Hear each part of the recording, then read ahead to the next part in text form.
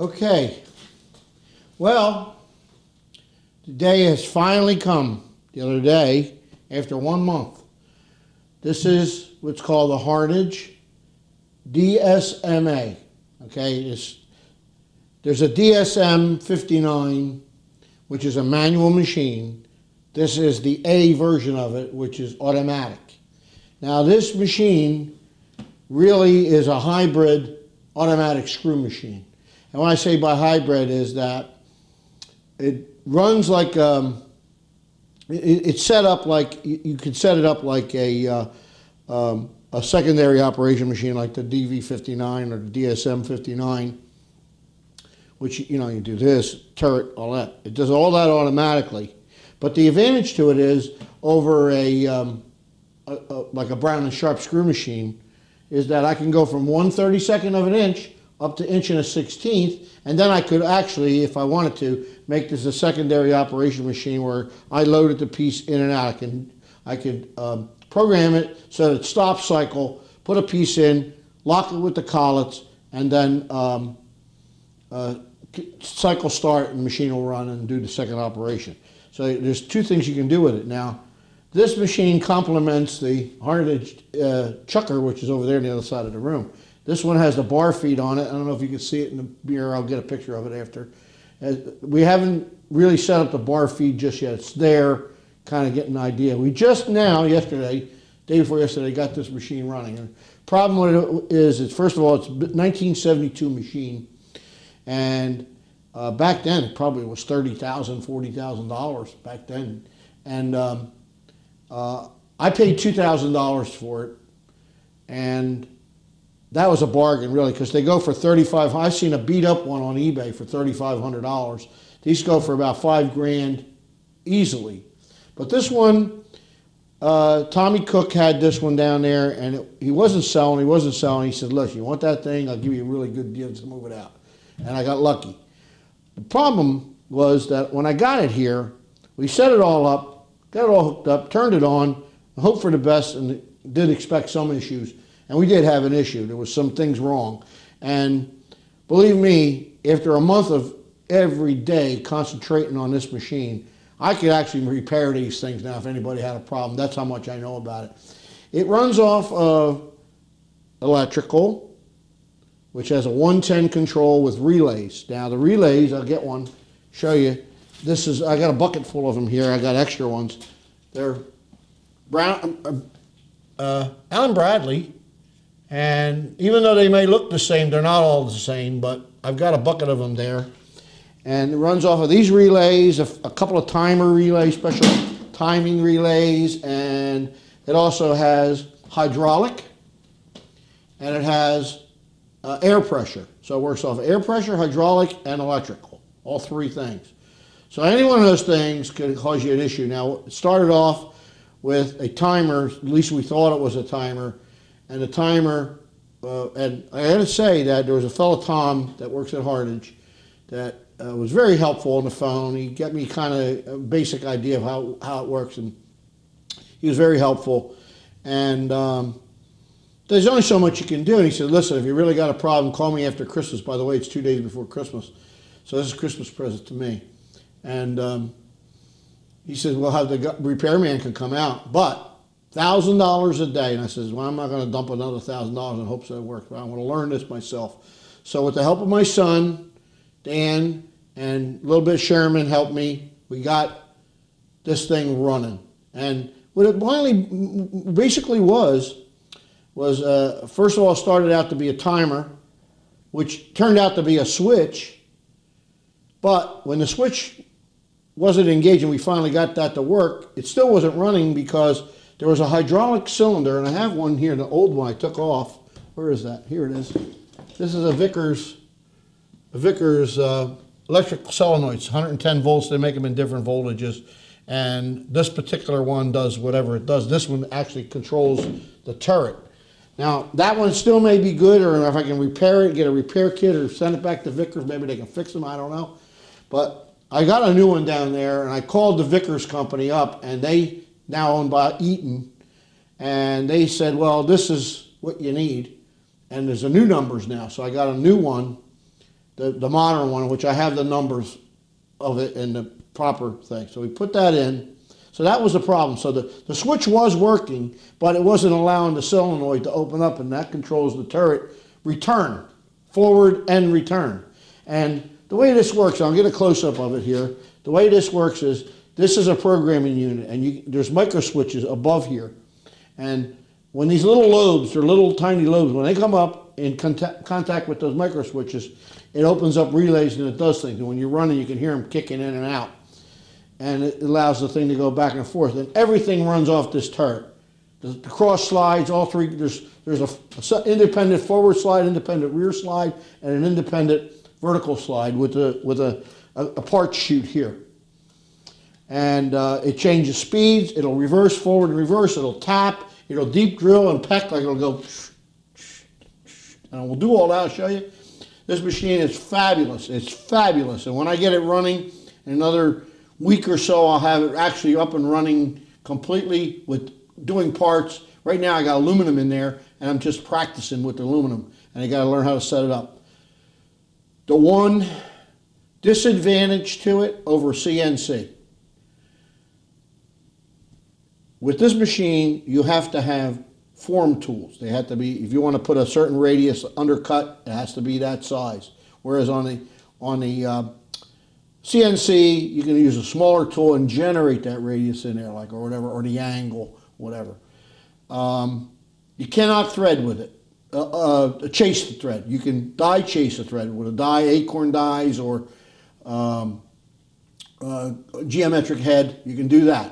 So you got to live with it. That's it. Now the other machine over there, that you've seen that. I've done a video on that where you can actually do the threading. But this machine is absolutely fabulous. And I got it shut off right at the moment because it's pretty noisy, and then we got the air compressor up there. And it doesn't use that much air. I got to there's a leak somewhere. I got to work on getting the leak tightened up. And once I do that, it really doesn't take that much. It's got a hydraulic collet closer, which is not running on air. So I read something about they have these constant something or other, and they run off of air, and it can, they're constantly using air. This one's hydraulic. It seems to work fine. The bar feed, which is back there out of the picture, is just air pressure, about 20 pounds of air pressure. And when the collet opens, I've got it programmed where there's a stop here, and it comes out, stop comes out, pushes the piece, holds it, collet closes, it goes back, and it starts the cycle. Cuts it off, opens the collet, pushes the part out. I had this thing running for an hour and a half yesterday, just running, cutting air, just to try it, and it was running beautiful, man. Just great machine. I'm really happy with it so far. I've got a few things to fix. I discovered a couple of things. We rigged up a button here to cycle it automatically. So if I wanted to skip a cycle, I just push that button and it'll automatically skip the cycles when it's setting it up. I'm going to put that button right up here on the panel, so all I got to do is push that every time I want to use a cycle, to skip a cycle, skip an operation. These down here are hydraulic valves. They're feeds. They're needle valves. So by putting them in closer, less oil goes through. By opening up, it allows the parts to run faster or slower, the feeds. That's all the feeds here. You have the stops here. You have all the stops back here. There's a set of stops just like on a regular turret lathe. And I'll get all that operation so you can see it. But I'm going to fire it up. And oh, by the way, I wanted to mention, these buttons here are the dwell. Now, what is dwell? Well, I'll tell you what dwell is. Let's say you're going to tap something. All right, the way the tap works is it's engaged, it's got a pin, and when you stop the turret from moving forward, the tap continues to go, and then when it disengages that pin, it just spins free like you saw on my Hardinge chucker, and then it stops, reverses, and it pushes that thing back, and then it dwells going back too. All right, and then it changes.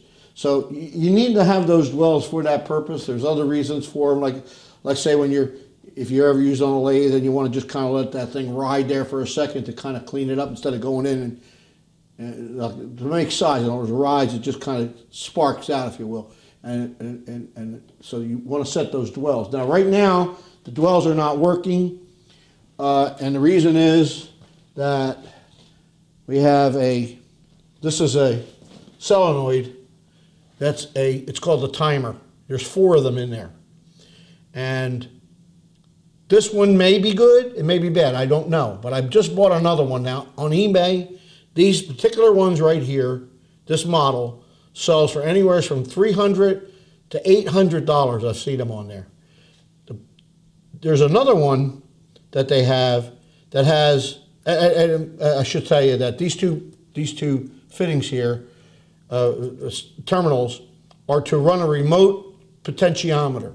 And what the remote potentiometer does is you can vary the time of when it shuts off. You can vary it. The difference between the one with the remote and the one where the potentiometer is built in is just the potentiometer.